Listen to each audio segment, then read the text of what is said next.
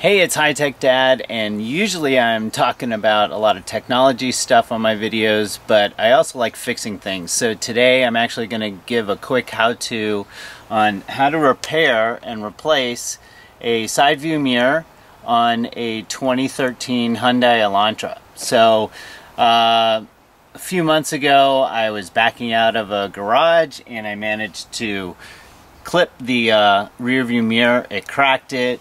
It sort of made it a little unstable, so I figured I'm going to try and figure out how to get this fixed. Supposedly at the dealer you can do it for about $500, but I'm kind of cheap, so I decided to order a new mirror online, and that cost about $60, and supposedly only takes about 15 minutes to do.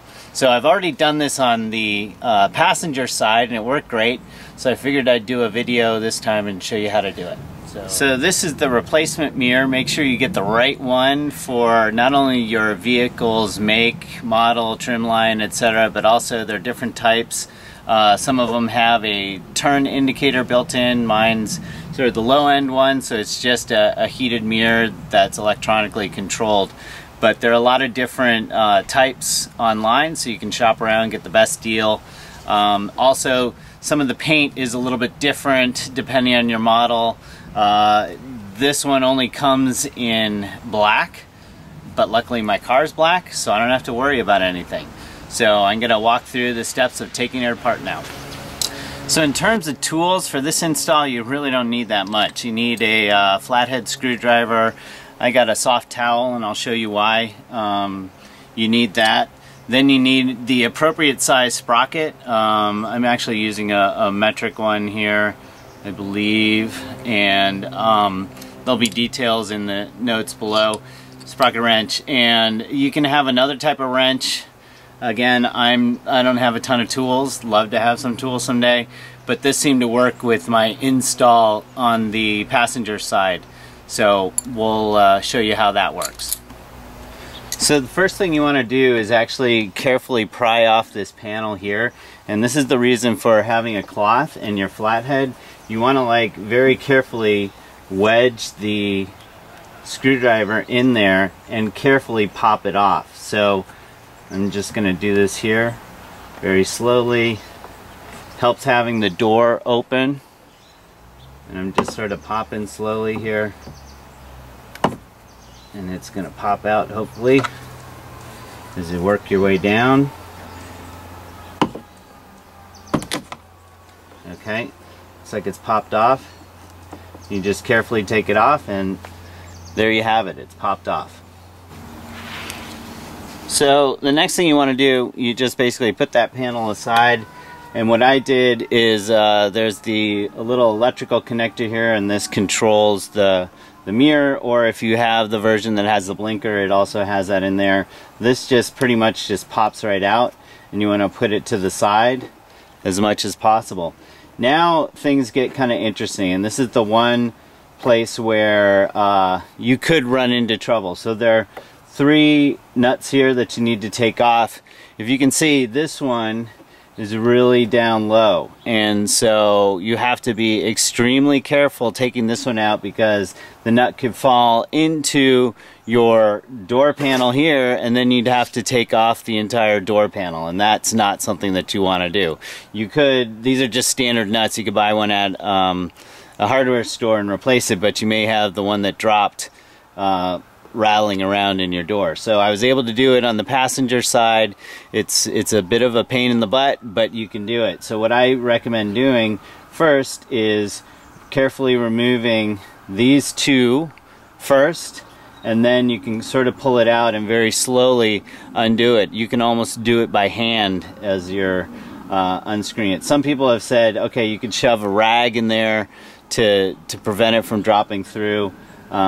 I didn't do that on my last time, but you can do that if you want to. So let's start taking off the nuts here, and I'll show you how to take off the mirror. So I found that actually a 10mm sprocket is the best for this particular thing. So we're just gonna start loosening up these nuts here, And all you got to do really with the sprocket is start them by using the sprocket wrench, and then you could pretty much do it by hand after that.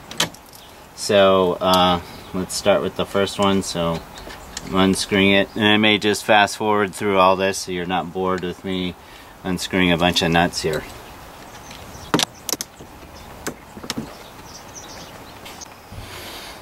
So I got those two off. Obviously one was a little bit tighter, but got it off. So the last one, like I said, is harder to get in. You can't really use a sprocket wrench to get in there. So I just found this tool in my toolbox, and I'm gonna just slowly, you know, put it in here and try to loosen it by hand.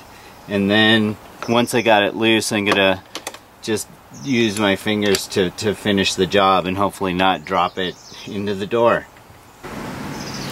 Alright, so managed to loosen it just with that little wrench, and then I'm just gonna use my fingers to do the rest of the job and hopefully, as I said, not drop it down into the door panel.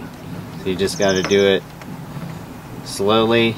And the other thing that helps once you already have those off is you can start pulling it out. Those are the only three things that actually hold the mirror into place. So as you're unscrewing it by hand, you can actually start pulling it out, and then you can actually grab the nut a little bit easier and see as it gets close to the end here. I'm actually going to use two hands here. I don't really care if the mirror falls off because I'm going to be recycling it anyway. Rather keep the nut from falling in. And there you go. Got the nut out, didn't drop it in.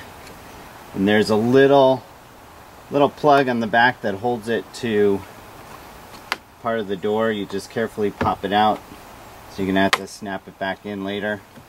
I don't know if you can see that, but it's just a little thing that pops into the side. So there, got it off. That didn't take very long. Now we're gonna put on the new mirror. So the new mirror pretty much should look identical. You could compare it. Make sure that you have this little adhesive foam around there to do a water seal around the side, but basically you're going to do the same thing you just did, starting probably with that hardest screw to put in.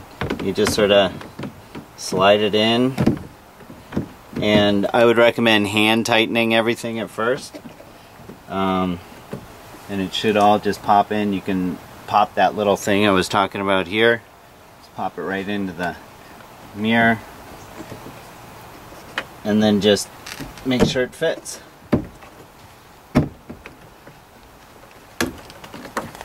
So there I have it on, and I'm gonna just start hand tightening all the nuts and then tighten them all up in right after that. Alright, so I hand tightened that hardest one in just so I could have it in place and the mirror wouldn't fall off. But then basically just take the rest of the screws here, make sure you or the rest of the nuts here, just make sure you push it tight to get that seal.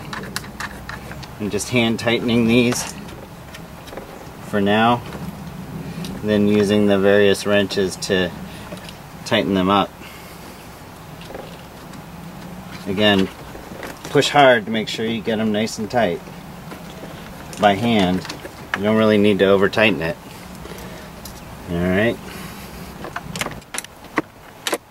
If you over tighten it, you may run the risk of cracking something in there, so just go easy. Tight enough so it doesn't shake around, doesn't rattle, and then you should be done.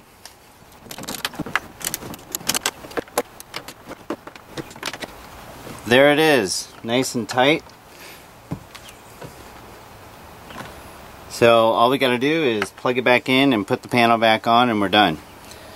Almost done. All you gotta do now is plug the power back into it. That should be easy enough, as long as you put it in the right way. Okay, so that's in. And then the last step is just snapping on this little thing here, making sure you put it in the right way. So All these should go into the pre-existing holes, and it should be pretty easy to do. There, snapped in. So that's it. Literally, it only takes you a few minutes. Just be careful not to drop the nut down inside there.